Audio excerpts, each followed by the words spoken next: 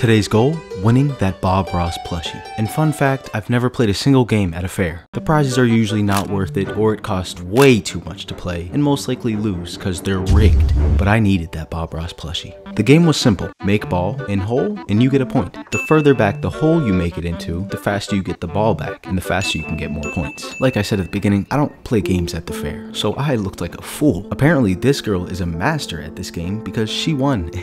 And yep, she took Bob Ross with her.